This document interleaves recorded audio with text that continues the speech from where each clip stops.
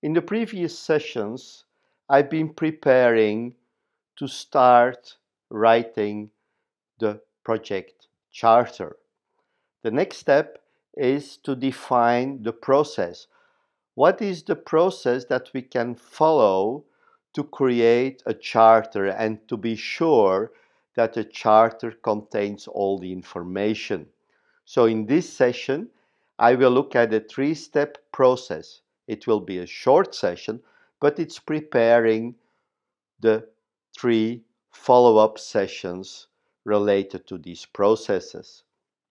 So the three-step process overview shows you step 1, which is composed of 3 sub-steps. The first one is determine the real need. Here we will identify the real need that will be addressed by the project.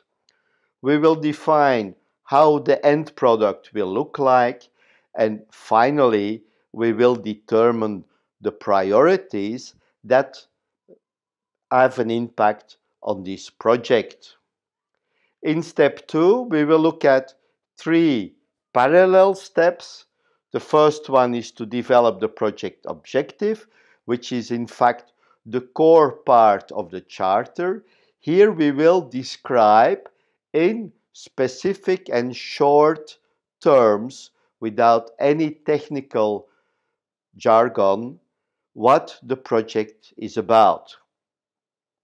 The second step here is the change control process. How do we manage, or how will we manage the change control in our project? And the last part is to set up the project infrastructure. How do we organize the project? All these process steps brought together will create the project charter. This overview gives you a step-by-step approach to write a good charter. Of course, you can use this template as a guiding process for creating your charter. You can adjust it to your specific needs and update it whenever you find things that can be improved. So at the end of the 3-step process, you get your project charter. So in the next steps, we will continue. In the next sessions, you will see step 1, step 2, and then step 3. And the final result will be the charter. A lot of important work ahead, but I'm sure you can do it, and it's very important for you as a project manager.